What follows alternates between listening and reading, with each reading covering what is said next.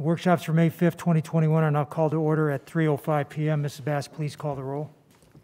District 1, Barbara McQuinn. Here. District 2, Alexandria Ayala. Here. District 3, Karen Brill. District 4, Erica Whitfield. Here. District 5, Frank Barbieri. Here. District 6, Marcia Andrews. Here. District 7, Deborah Robinson. We have quorum with all 7 board members present. Also joining us is Superintendent Dr. Donald Fenoy, General Counsel Sean Bernard, Inspector General Teresa Michael, and Board Clerk Carol Bass. Senior staff members will join us periodically as directed by the superintendent. Viewers and listeners can access the meeting today by either watching on Comcast channels 234 and 235, UVerse channel 99, or by using the YouTube link on our webpage at palmbeachschools.org. We also offer a listening-only option, which the public can access by calling 561-357-5900 or toll-free at 1-866-930-7015. The meeting ID is 561-880-1124 #. This meeting is being transcribed by a closed captioner, so remember to speak at a reasonable pace. Will everyone please stand for the pledge to be led by Superintendent Fenoy? I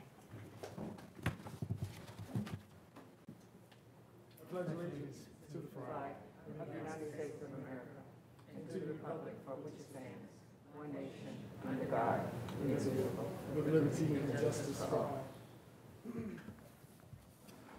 On behalf of the board, I'd like to welcome any public speakers who are joining us in person today. While your attendance here at the board meeting is appreciated, please be mindful of important safety protocols that the board now has in place to conform with COVID-19 safety guidelines. Please respect this cautionary warning that in the event of interference with the orderly processes of the meeting, failure to follow the safety protocols and procedures, or otherwise disruptive conduct will result in removal of the person from the meeting. Specifically, please sit only in designated seats and do not move about the room unless you are speaking at the podium, exiting to the bathroom, or leaving the building. Do not move any furniture, maintain social distancing 6 feet apart, remain in the designated visitors area, and leave the property once your visit is complete. School police has been instructed to remove anyone from the meeting who does not adhere to these safety protocols and procedures as I have outlined. Please abide by these protocols so Palm Beach County police officers do not have to take action. Mr. Superintendent, workshop. Yes, sir, Mr. Chairman. Today is the 4th update from the Chief of Staff Office on the development of our next strategic plan. As we officially move into Phase 2 of our engagement plan, today's update will focus on providing high-level findings to the board and public related to our Phase 1 feedback survey, which closed on April the 9th. We recognize individuals, including the board, we want to explore the survey data in ways that are not addressed as part of today's workshop. So members of the board and the larger Palm Beach community are encouraged to visit palmbeachschools.org/strategic plan development, where they will find an interactive data dashboard for everyone to access. Be sure to click on the surveys and opportunities to get involved quick link on the left-hand side of the webpage. As a reminder, the results of the Phase 1 feedback survey will be used by the Strategic Plan Steering Committee to draft initial goals for our next plan. Their proposals will be shared with the board and community on Wednesday, May 26, and Phase 2 focus groups will occur in late May and early June to ensure interested individuals have an additional opportunity to provide their input. Finally, don't forget to tune into the next Strategic Plan Steering Committee meeting, which takes place next week on May 12th at 4 p.m. More information is available on our website, and a recording of the meeting will be posted for those who are unable to watch live. I will now turn it over to our Chief of Staff's office to provide us with more information on Phase 1 survey results, as well as our next set of milestones for Phase 2. Mr. Tierney. Chairman Barbieri, Vice Chair Mrs. Brill, school board members, Dr. Fenoy, I'm pleased today to be here to help facilitate board workshop number 4 on our strategic plan development process. Joining me at the table is Ms. Kathy Villavicencio. You see our agenda. Today we'll provide an update on the strategic plan development. That's update number 4. We will cover the steering committee meeting. It was held on April 16th. We'll talk about survey highlights from our Phase 1 survey. We'll cover a summary of the input from community meetings.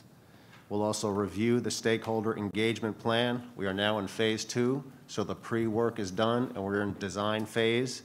That will cover the important role that focus groups will play in Phase 2, culminating in the May 26 workshop where draft goals will be brought to the board. Then we'll cover next steps. Strategic Plan Steering Committee number 2 took place April 16th. That was both streamed live and recorded and posted on our website.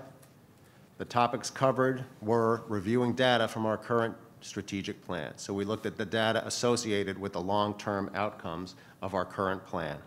That data highlighted inequities.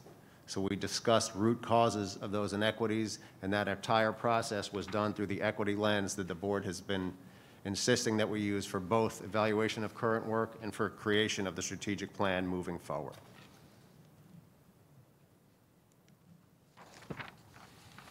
For our Phase 1 feedback survey, for approximately 2.5 weeks, our survey was open. We surveyed the community. We conducted that survey in English, Spanish, Haitian Creole, and Portuguese. It was mainly done online. There were paper and pencil surveys either when needed or more convenient for certain constituency groups. Okay, and those questions range from selected response to open-ended. The topics covered were awareness of our current strategic plan, as well as possible directions and priorities for the next strategic plan.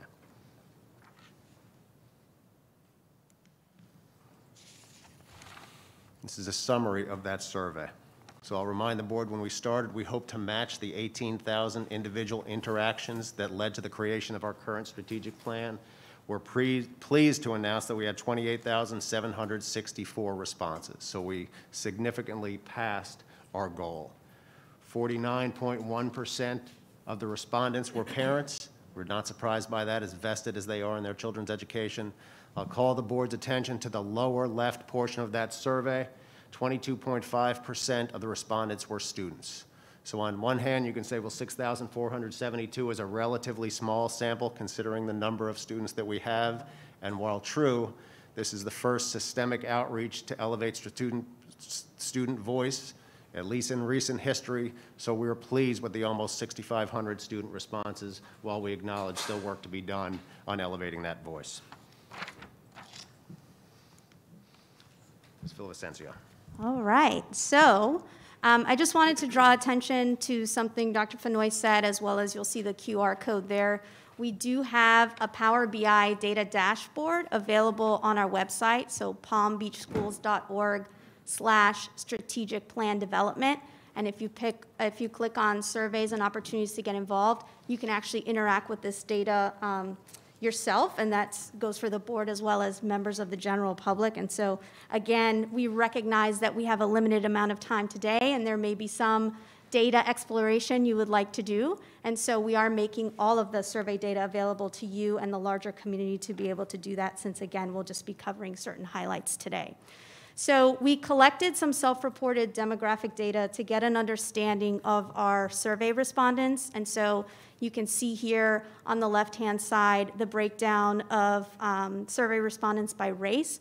And we also added a question about ethnicity, and that's primarily because sometimes folks may identify as white or black, but we're not necessarily capturing whether they're Hispanic, Latino, Latina, Haitian, or Brazilian. And so, for example, I'm Cuban, but I would select white as my race. So this question kind of just sheds some light and tries to dive a little bit deeper into that data, which I know we talked about during the root cause analysis, trying to disaggregate it a little bit more than what we typically do. So of the over 28,000 responses, you can see that close to a little bit over 27% identified as one of those ethnicities. So just wanted to call attention to that. But again, this is really just about understanding our survey respondents. But I know that we had a lot of folks emailing the strategic plan email inbox that I manage, and some of them really preferred not to answer just because sometimes survey data can be used in a divisive way. So that's just something that I wanted to bring up with the board. But here, that's just a breakdown. And then we wanted to kind of just go straight into it and really focus on the required question around top 5 priorities.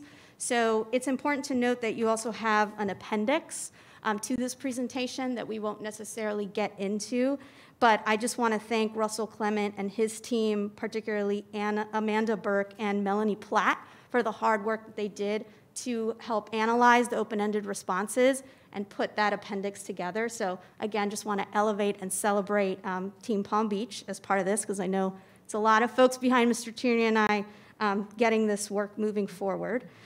So the participants were just asked to pick their top 5 priorities from a list of options. These options largely came from guidance from Insight Education Group, as well as our last strategic plan and or current strategic plan and what we asked folks to give input on. And then we also had an other option, which I'll get to in a second, where folks could specify a topic or a priority that they didn't feel was represented in their list. And so this wasn't a ranking, so if you picked your top 5, we didn't ask you of those 5 which one is more important. Sometimes from a survey perspective, the return on investment is not as big because the ranking questions are a little bit hard to do in a survey, especially an electronic one. So we just asked them to pick their top 5, and they were required to pick 5. And so what you'll see is just the overall totals of which priorities received the most votes across all stakeholder groups. So community members, parents, students, and district employees. And so just looking at the list, what we have there is mental health and social emotional wellness. Again, not surprising, just given everything that's happened this past year with COVID. So it's important to understand that this is a survey that's a snapshot of a moment in time. So again, these are the community's priorities as reported during the month of April. So again, just something to keep in mind in terms of survey data being a point in time. And then as we dig into this a little bit more, we're really trying to use data as a flashlight, not necessarily a hammer. And that's something that Ms. Vertakis talked to us about on March 9th when we did our root cause analysis. So this is just trying to help us, know better and do better, right? Which is something Dr. Fennoy has said many times as part of this process. So again, as we dig a little bit deeper into this data today, and as you do your own data exploration on the data dashboard, just want to make sure that we are using this data to help light the way for what we need to be doing in the future, and not necessarily as punitive data or anything in that respect. So on the next slide, we'll actually see a breakdown by stakeholder group. So we included the major groups here: employees, parents, and students. Community members represented a small percentage there, so they're not on this slide. However, again, using the data dashboard, if you're curious to see what the top 5 priorities were for our community members, you can do that on the data dashboard. But it's interesting to see, employees definitely ranked employee retention higher than, parents or students, which makes sense given what their stakeholder group finds as important in their daily work. Students also had expanding school choice and career programs a little bit higher than what we saw overall. And if we advance one more time, I just want to remind everyone that based on that first slide that Mr. Tierney went over with the data, of the 28,000 and change respondents, employees represent about 27% of that. That includes employees who also identified as parents, so we kept them in the employee category only just to keep the data a little bit clearer. Our parents represented about 50%. So again, of the 28,000, 50% of the 28,000, that's kind of where their top 5 priorities are. And then students were a little bit more than 22% of the total number of survey results. And so you can see what their top 5 priorities are. So I think it's important to just proportionally, we're not weighting these things. I'm looking at Mrs. McQuinn, our resident math expert here, to make sure I'm doing a good job. But proportionally speaking, it's important to keep that in mind because not all of these are kind of equal in that sense. However, again, if we click the slide one more time, just a reminder of what our top 5 were overall. So again, it's kind of like a popularity contest here. Whoever gets the most votes is seen as number 1. So mental health and social emotional wellness, again, across everyone, got the most votes, followed by school safety, educational equity for all, which I think is really great considering what the board has kind of took upon themselves to begin this process and to have a strong foundation in equity. So it's reaffirming, I think, that the community is coming along with us on that journey. Accelerating student learning due to COVID, again, not surprising, just given the current state of things. And then anti-bullying. And if you are curious to see how the other 19 priorities did, again, please go to the data dashboard on our website, and you can see all the cumulative totals. You can do comparisons between groups and all that good stuff. So again, please take the time to do that and reach out to Mr. Tierney and myself if you have additional questions. So the next slide shows that 9,589 folks out of the 28,000 chose to give us another priority that they felt was not reflected in those other 19 that we gave them. And so again, just big shout out to Russell, Amanda, and Melanie in research and evaluation, because they went through all 9,589 responses and coded the data to come up with specified themes. So those themes kind of, again, you'll see the bars represent the relative times each written response was categorized, and a written response could maybe have more than one theme, right? Because they had, I think, 500 characters, so they could give us more options if they chose to. But again, you could see folks across all stakeholder groups were talking about curriculum being a priority, test preparation, student support, COVID precautions. Again, that's something that we keep hearing about. So again, I'll let you read that list, but again, if you have questions on that after exploring the data dashboard, you can let us know. And then the next slide kind of speaks to our phase 1 reflection, right? So we asked, again, open-ended responses. What would you start, stop, and continue for us as a district? So again, these were open-ended responses. They were optional. So at the bottom of each column, you can see how many of the 28,000 total respondents chose to leave optional information for us. So 10,457 wanted to say what we should start doing as a district. 8,604 left some feedback on what we should stop doing. And 6,392 had some feedback on what we should continue doing. So we have all the open-ended responses. So again, these are categorized thematically based on what our data folks put together. But again, if you want to see some of those open-ended responses, let me know. And again, just want to reiterate, we need to use data as a flashlight here. Staff has been working incredibly hard in each of their respective areas to the best of their abilities, and in no way should this be seen as a critique, right? I think this kind of helps us collect data, especially as we talk about attracting folks back to the school district of Palm Beach County. Yes, the survey was administered under the guise of the strategic plan, but we can also use it as more general feedback to see how, again, we can get better at what we do. So, some of these themes that you see popping up could just be a matter of, are we getting everything we need out into the community so that they understand what we do, how we do our work? Are there things that we could leverage better so folks, again, have a better purview in what the school district does? So I'm being purposeful not to use like a word like communications, because that doesn't just fall on one department, that's everyone. So the strategic plan is an opportunity to just reassess what it is we do as a district, and taking everything with a grain of salt, right? Some folks have very strong opinions, so they're gonna respond to the survey, but these are their lived experiences, and so we want to make sure that we honor those and try to attend to them, outside of the strategic plan if, some of these things don't fall in there. But again, data as a flashlight, this is really information we can learn from. So that wraps up kind of those highlights. Like I said, we're trying to keep it very high level. The information will be used by the steering committee to propose some initial goals that the board and the public will hear about on May 26th. I believe the start time is 3:15. It will happen right after our equity workshop number 4.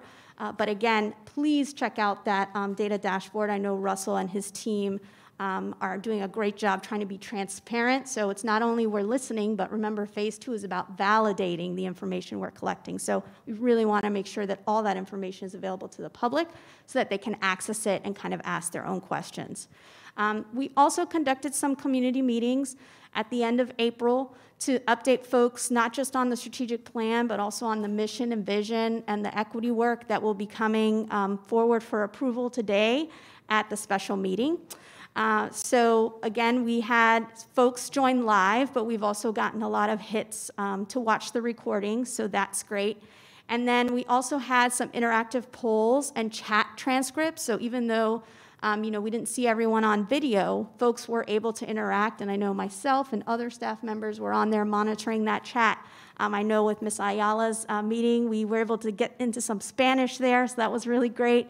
But again, all that is posted on Board Docs, so if you want to see your own results or results of your fellow board members or even for members of the public, again, all that information is accessible to everyone because transparency, I think, is one of the big tenets of the Chief of Staff strategy and something that Dr. Fenoy also tasks us with, being as transparent as possible in this process.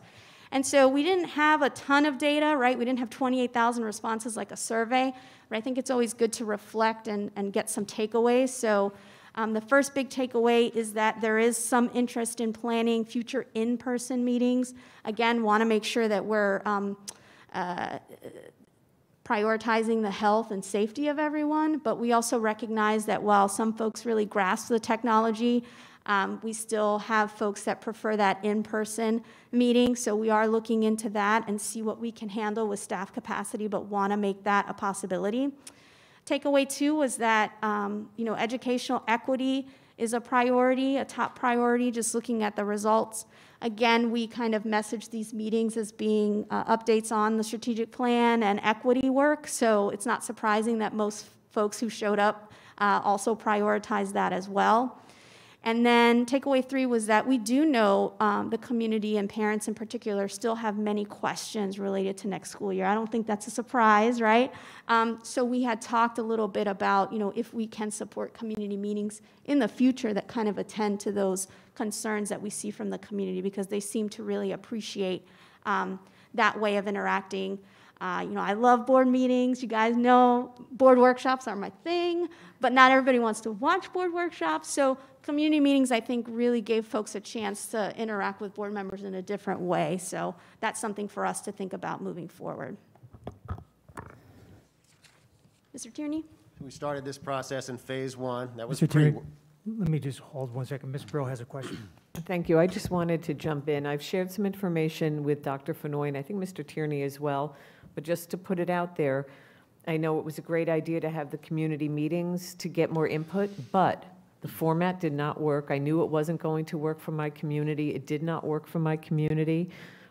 Using the Eventbrite and that type of format. My community struggles sometimes even with Zoom. They finally got Zoom down pat, but it was a question of the timing. So I don't know that what I'm encouraging them to do is to make sure that they answer any online surveys, but the grandparents don't receive that, and some of the parents don't pay attention to it. So if we do go out later on for other input, I think we do need to be a little more flexible in the way that we do it, because that format just didn't work for my community. I think I glanced at the number of participants. I think it was pretty much on the lower end of, or maybe the lowest, but it was a combination of the time and especially the format.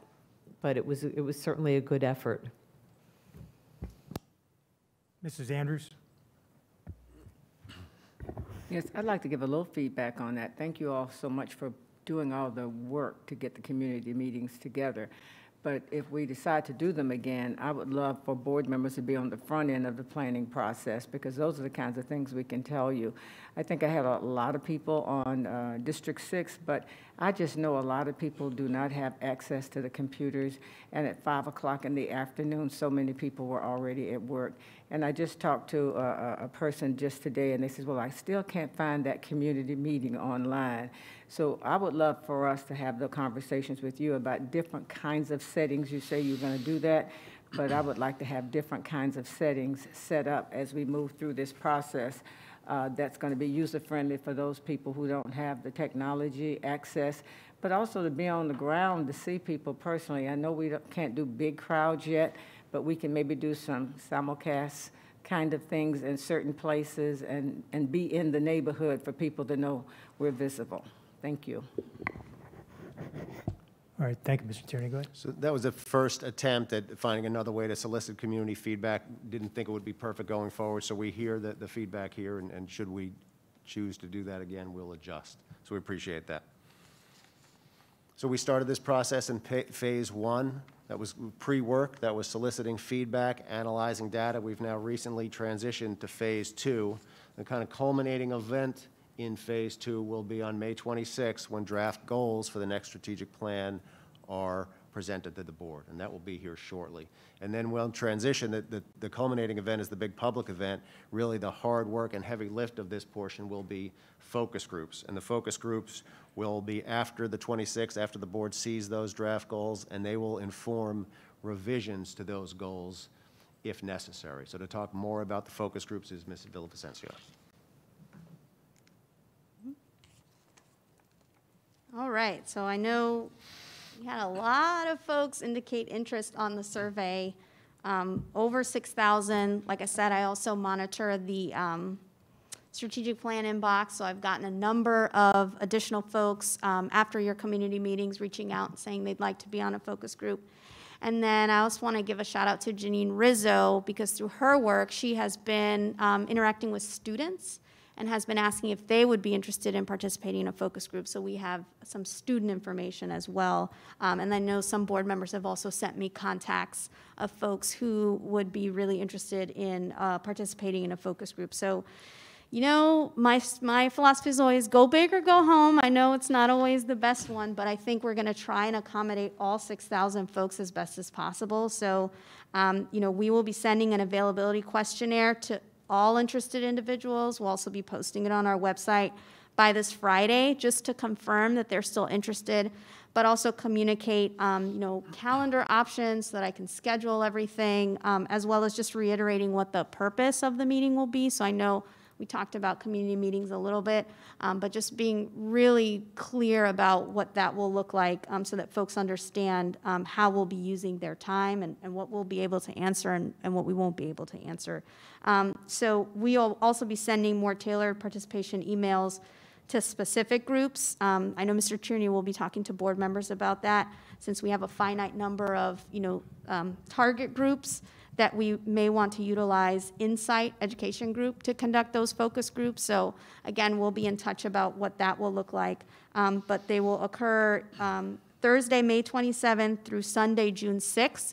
So we do have evening options available, because we heard from board members about the community meetings and the timings not always being great. So we will make weekend and evening options available. Again, the availability questionnaire will help me plan that structure. Again, the goal is to involve as many individuals as possible. We will have some in-person focus groups if the availability questionnaire indicates that that is a need. So again, just given the sheer volume, Google Meet is really going to help us reach as many folks as possible. So we're really going to utilize the technology, but again, the availability questionnaire will also ask, you know, in addition to whether in-person or virtual, if they need language support. So I have sent out a plea to staff to kind of help with that. And so I will be asking chiefs as well to share that with their staff, so that I can train up some facilitators internally, and we can, again, try to get to the 6,000 number based on the availability questionnaire. So again, you know, more information to come, but I wanted to share that so that right after May 26th, when those proposed goals from the steering committee are shared with the board and the public, we're going to hit the ground running and really utilize the end of May and early June to see what revisions may need to be made, not only based on board feedback on May 26th, but the public as well. So Mr. Tierney will talk to y'all this week during his weekly call-outs to kind of see if there are other groups that you'd like to engage in this process that are specific and not just the ones who reached out to us via the survey. Dr. Robinson. Thank you. If you can pull off 6,000 people, like, I think I'm gonna put you in charge of the world if I could do that, right? So, but what I wanted to say is, so I think that the input meetings that we had, I mean, at least mine went fine. I mean, but it's still not who I think we should be listening to. And so, like, and I really would like to have all 6,000 people have their voice heard.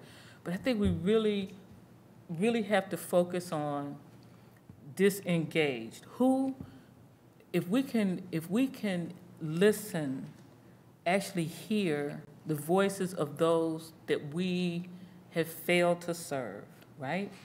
So you know, like I specifically want to make sure that we get input from students, for example, in alternative ed. You know, when I've asked students at Turning Point, you know, what would they want us to change so that their younger siblings did not end up at Turning Points, they always basically said, give them a goal. I mean, in different words, right? But, and so I think that that's critically important. And maybe if we could specifically try to reach the adult in those young people's lives, right? Because I suspect I know what they might say, but I think we need to hear it like authentically, right?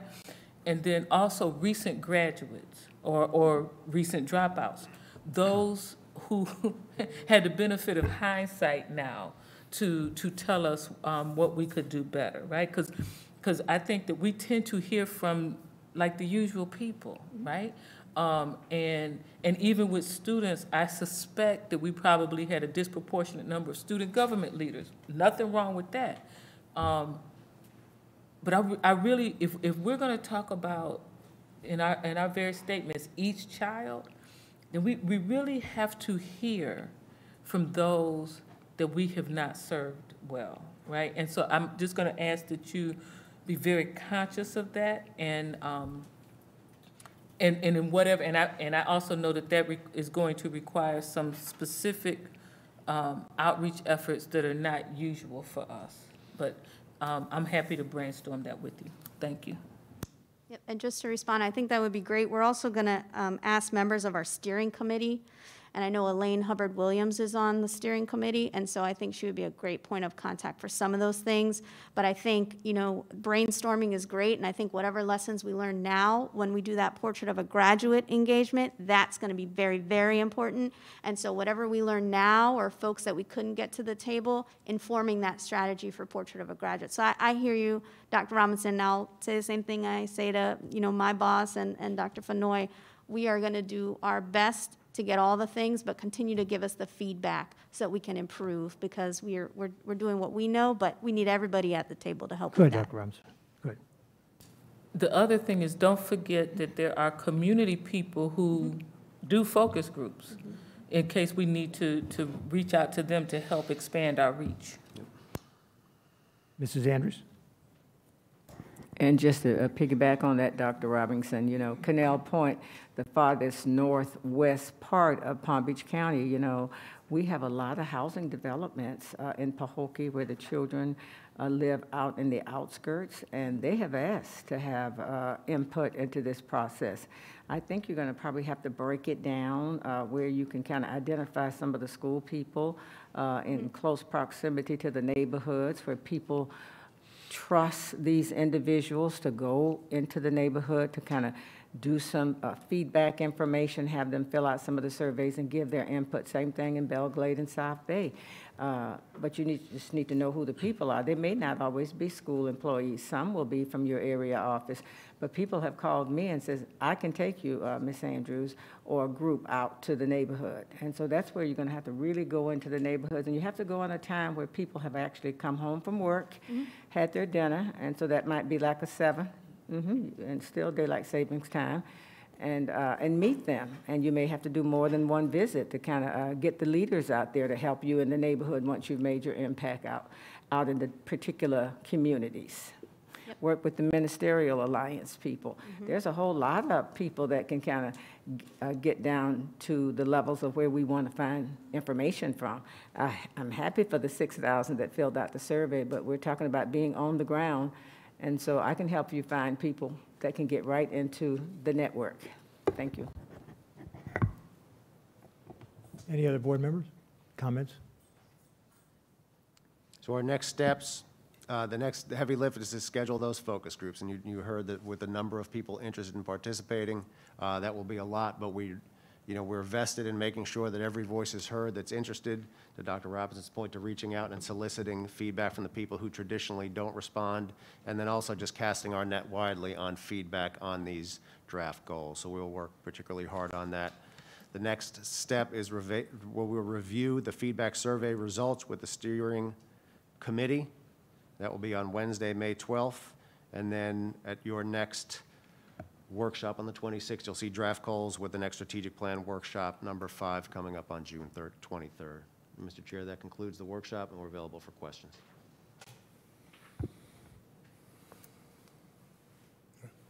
Thank you, Mr. Tierney. Thank you, Ms. Villavicencio. At this time,